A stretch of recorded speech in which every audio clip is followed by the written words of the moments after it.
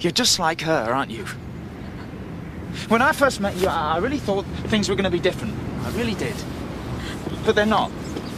You're all the same.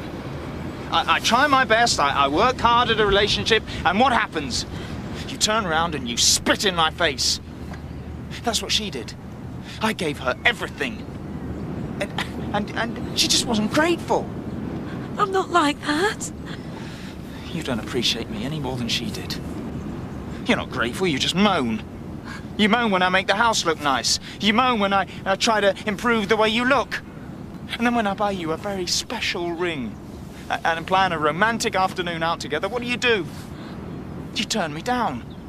After everything I've done for you, you run away. And I wouldn't mind, but I have tried so hard to make your life easier. How? Losing your job was the best thing that could have happened to you. You planted those drugs, didn't you? Because you wouldn't listen. You don't need a job. I can look after you. Joseph and I wanted you at home, but would you listen? Would you? No.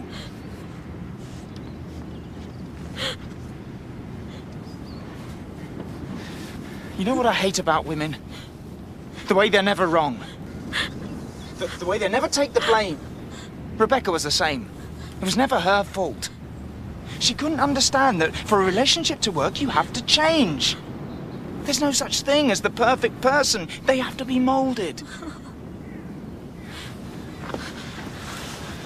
She was just like you. She wouldn't change.